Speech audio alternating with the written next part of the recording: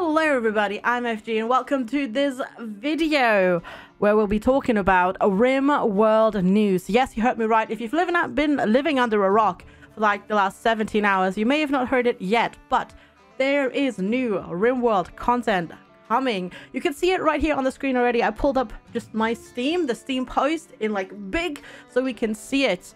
Two things are happening. We're getting a new DLC called Ideology, soon TM.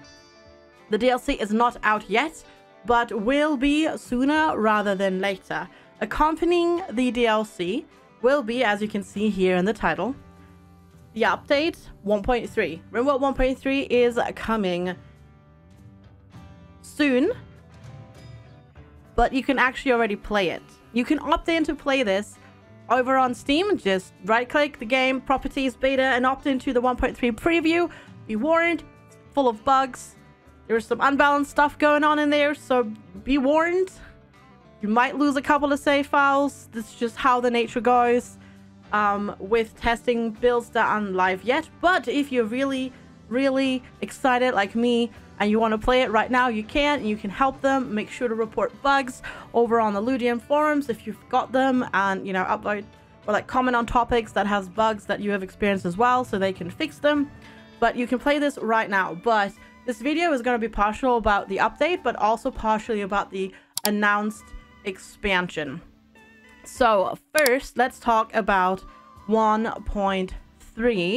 1.3 changes a few things quite a lot. And those things are, first of all, animals. And then second of all, sappers.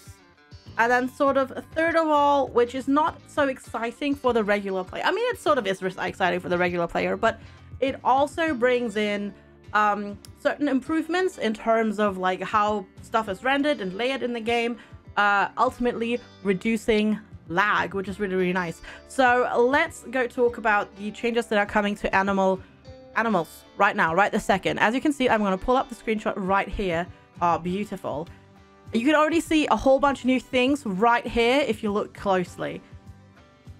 Did you see them all? Because, first of all, what are we getting? We are getting a penning system for animals. So that means there are fences and gates that you can see right here. So this is a fence, this is a gate.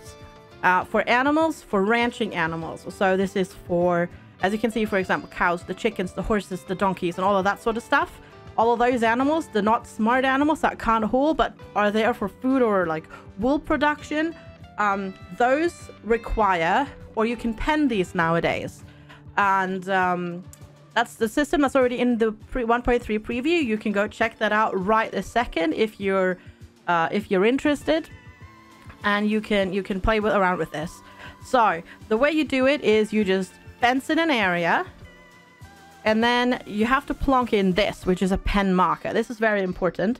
This is a pen marker, and then you click on the pen marker, and then you assign the animals that go into that particular pen. And then what you do as well is you can then attach a barn building to the fenced-in area where they can then where the animals can just sleep, and where they can be, and where they have their little nice barny home. So if you want your colony to look like a ranch, you can do that nowadays.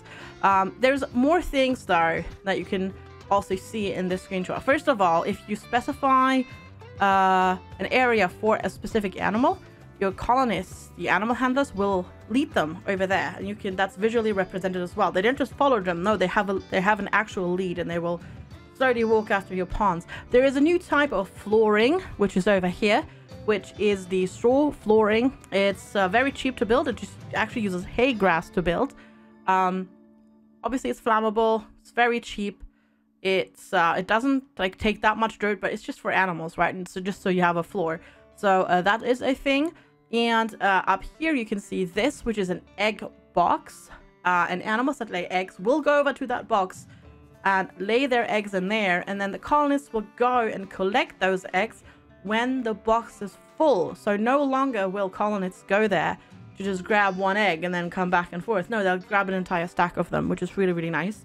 Also, you can't quite tell it here. I'm not sure if this is it. I think this is it. the visual representation may have changed. You can now build basically what amounts to not a door, but yet a temperature barrier, which is called, I believe it was called the animal flap, which basically is made out of cloth, and it's a door that animals can walk through, and that keeps the temperature in the barn up, but the animals can walk through it. So that's the first big thing that's coming, big change that's coming to animals, which is really, really, really exciting, and I'm actually quite looking forward to that. The next big new thing that is happening is that sappies have been changed again. So yes, once again, we do have to deal with those pesky little buggers that don't want to go through our kill box, and they've been made smarter. They now have tools to actually go through your walls, and they're just a lot smarter nowadays. So we have to get better at defending our bases.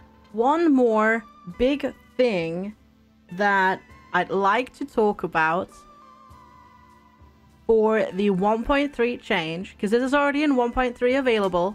This is not coming with ideology, but this has to do with the new types of sapper rates that are actually called breaching rates. We have to deal with a new mechanoid. There is a new mechanoid. Didn't even get like announced in the big notes. There was this sneaky screenshot that you can see right here, but it wasn't even announced in the big screenshots. But there is a new mechanoid called the Termite. It is a medium-sized mechanoid. It specializes in burrowing, digging, and breaking through defensive structures. So we now have to deal with proper mechanoid sapper raids as well, or breaching raids as they're called now, rather than just people trying to dig through our walls. So that's going to be very, very fun. But yeah, you can already see the new art in here. So the mechs get a bit more diverse. We have to adjust our playstyle quite a lot. And I am, let's say it this way, apprehensive about it, because I don't like dealing with mechanoids, so this is going to make it very, very difficult.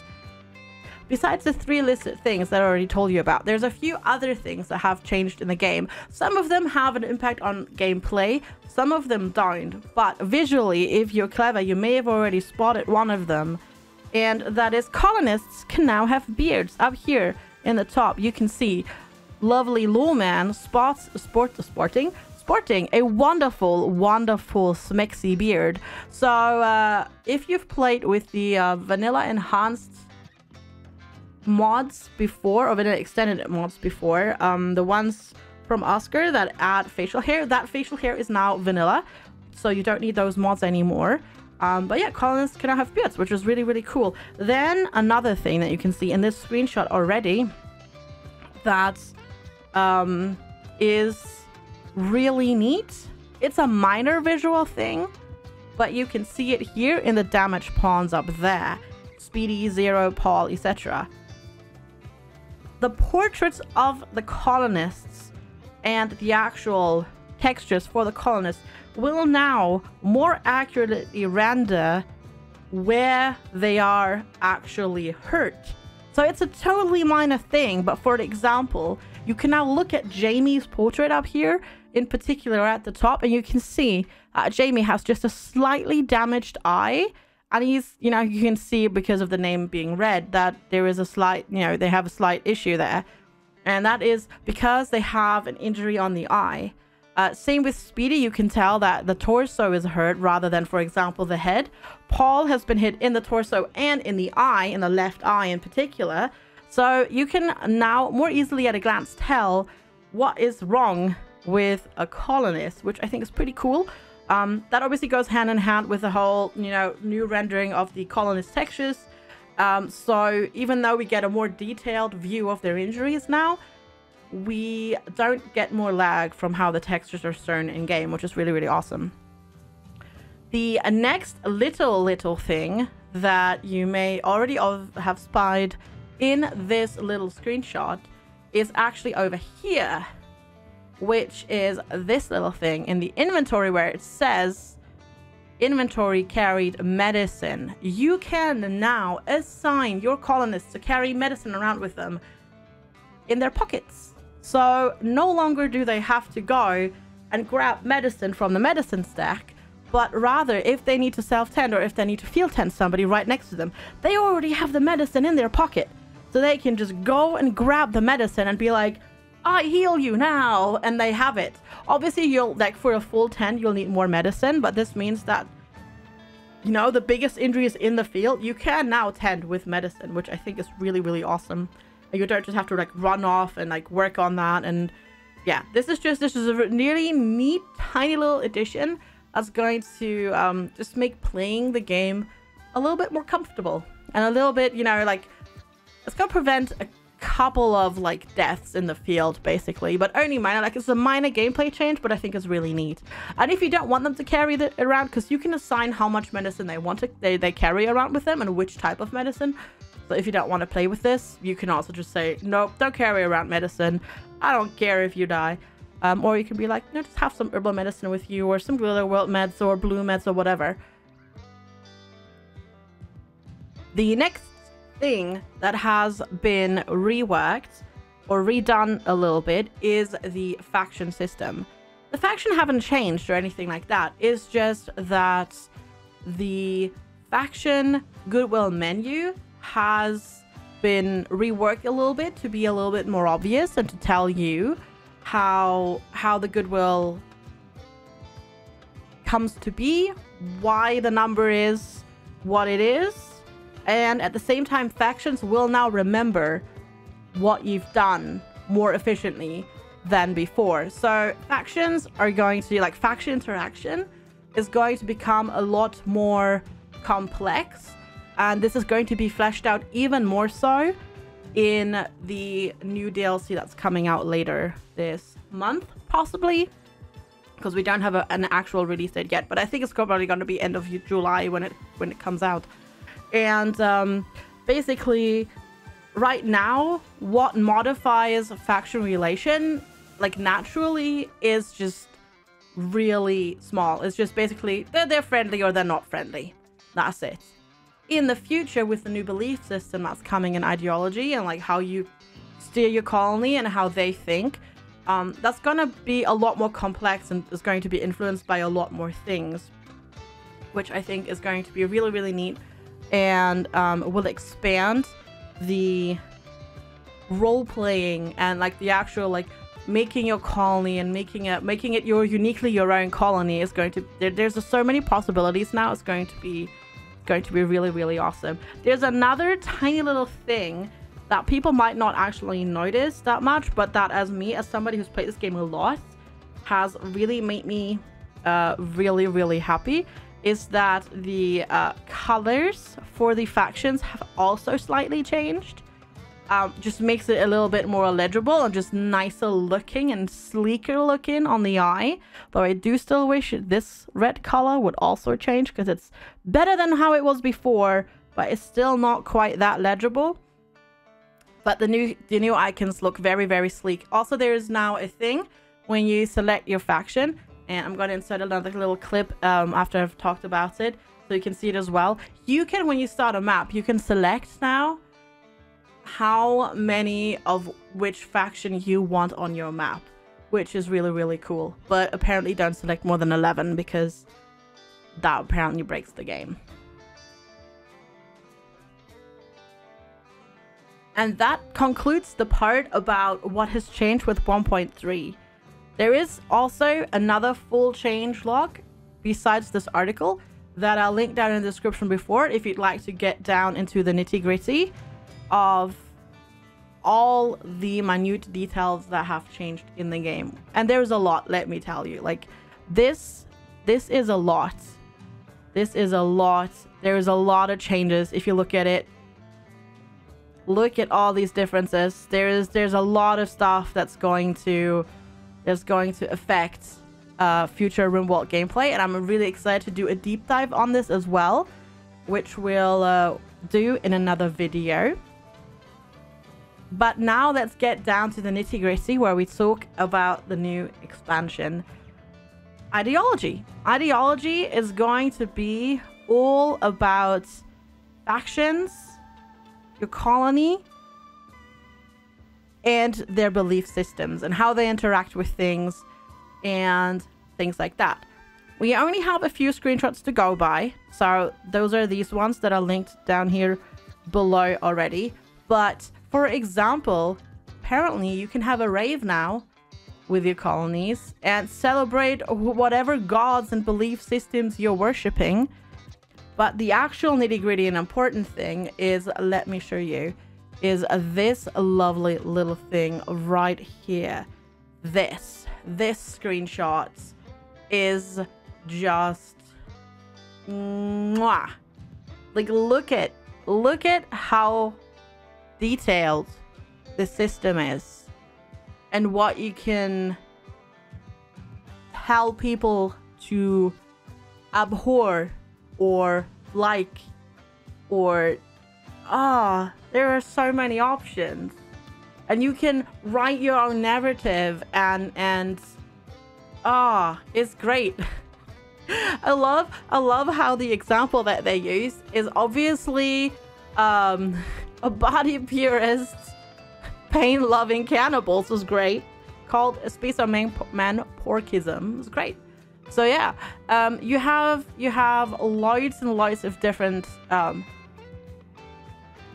like bits that you can select and adjust and throw together, and you can really mold your colonists to how you want them, which is like it's just like looking at all of this has just so many possibilities. It's going to be just it's gonna open up so much for gameplay. It's awesome. Also, if you look at this particular screenshots, there's a whole bunch of things that hasn't even really been touched upon. First of all, new clothing options, because these are definitely cultist robes. Like, I mean, sorry, these are cultist robes, and there's nothing you can say about it. Let me zoom in. I mean, Ethan and Jack and Anya and Huff, they're definitely wearing cultist clothes, plus the masks in their faces. Then let me draw your attention to whatever the heck that statue is. Plus, people in cages, excuse me? Say what now? Oh boy. I believe slave trade is going to become a little bit more involved, I guess, on the Rim. You know, obviously it's not been really talked about, that particular system yet, but that looks really interesting. I have no clue what the heck this is. It's a ritual altar. I don't know, different looking torch with a skull through it. Really hope that requires like a human skeleton to make that particular torch. Looks very interesting. Plus this, for example, slab bed preferred, which is apparently a new type of bed, because I guess they idealize pain, so they want to sleep on painful slab beds. I don't know, like there's a lot of potential with this new cult system. Also, what the heck is this? What is that table? Is that like a I don't know. Is that a vanity table? I don't know what that is, but it has me very, very, very excited. If you look at the other screenshots as well, you can see a few more things. For example, right here, it's a totally different type of clothing that they're wearing. Whatever these beanie hats is. Also, can I just say, perfect choice of color. Love it. Weird totems with like weird ghosty totems. Giant drums where you can worship things. Headbands. More masks. Whatever this is on the floor. Whatever the heck this is. Little pillars on the outside there. What the heck is that broken down car right there? Like, see what I mean? Like, there's so many awesome things here in just these screenshots that I have not been even talked about. More statues over here. Interesting looking flippin' floor in that room as well. That looks really nice. Cool little tree. Is that a new animal? Question mark? I don't know what that is. That looks, or is that a statue? I don't know what that is. It looks very intriguing. So yeah, there's a whole bunch of things about ideology that I have not, that are not been like talked about, but that if you do a deep dive in these screenshots, that we can see. I'm extremely excited about this. More over here, for example, this looks very like cave-ish, underwater, sacrificing people. I don't know what this is. These symbols on the floor. More statues. I love that we get more statues. This is like a horned god statue. Fungi. Can we grow fungi now? Please let me tell me that we can grow fungi now. That would be amazing. Different looking torches. I'm very excited for ideology, and can't wait to play it, and can't wait to figure out what else we can get from these screenshots. This looks very much like new spacer tech. Whatever this is. No clue. What the heck is that? What are these lamps? What is all of that? So, I think ideology, when you look at it for the first time, it sounds kind of like, eh. But actually doing a deep dive on these screenshots that have been shared so far and that we've looked into, I am extremely excited for the possibilities that we get with ideology, and I can't wait to play it. And the only thing I can say is thank you so much for watching. Don't forget to comment, like, and subscribe. What are you the most excited for in terms of RimWorld ideology? Let me know down in the comment sections below. I will see you soon. Take care, and bye-bye.